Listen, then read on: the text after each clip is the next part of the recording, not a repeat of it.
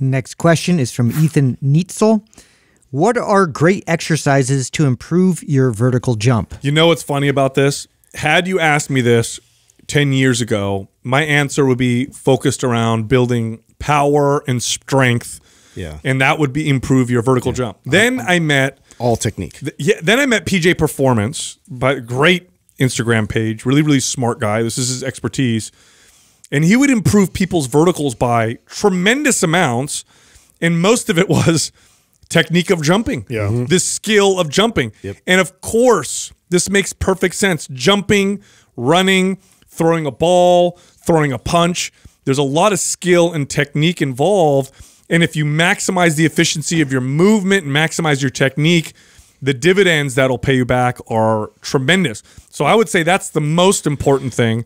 Then you can look at building strength. I totally agree. And I've had clients like this too, where I feel a little bit guilty because I was approaching it with that same mentality. Oh, we need to do some power cleans, or we need to do some explosive type exercises with weight in order to get them to then have that effect where they're going to have this like recoil effect. They're going to jump higher, you know, by default. But if I would have known all these like very specific types of biomechanic techniques to approach the jump, to, you know, get a better stride, you know, lots of things that he teaches on there in terms of like, you know, even how to land and how to, you know, decelerate properly, and you know, how to control your body better, how to have like the proper mobility so it allows you know, the full range of motion capacity that you know, your joints can go through. So you know, that has a lot more value to me now than the strength training part of it. Well, I'm going to redeem you guys a little bit though here, because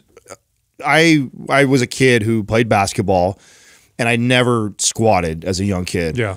And later on in my early 20s, I began to squat. I began more motivated to, you know, be a buff guy, right? And I was playing less and less basketball. And I began squatting for like the first time in my life. And I, you know, back then, like 225 actually was a lot of weight to squat for me, and I'd worked up to that. And I remember I hadn't played basketball in a pretty extended period of time. And, you know, then I got out there with the buddies to do it, and I could throw down. And I could throw down like I could barely, like once a season, at the peak of the season when I had worked on my technique and I was lean, could get up there and kind of dunk it. I drop step, two-hand dunked it, and was like, it blew me away how much, you know, training the squat actually did improve my vertical. Oh yeah, you keep the technique the same and you get stronger, of course. So yeah, so I just want getting stronger is a factor. Okay, so I just want to make that clear to someone who's listening right now. If you're that's a good point. If you're not doing any sort of strength training and you build the strength, the explosive power from like a squat, like for somebody, you will see that translate into your vertical. Now that being said, if you are not following Paul Fabritz, which is PJF Performance, if you're not following Max Smarzo, which I believe is it under his name? I think it is. Max Smarzo, and also our buddy Corey Schlesinger. The three of them, Corey is the sports performance coach for the Phoenix Suns, which are kicking ass right now, right? So if you're not paying attention to him, you're losing on this battle too. And then also I think Paul is one of the greatest thinkers. Strong by Sciences. Thank you. And Max and Paul are business partners. So those three guys, I think, are leading the way in basketball-specific sports performance, although that translates into other sports.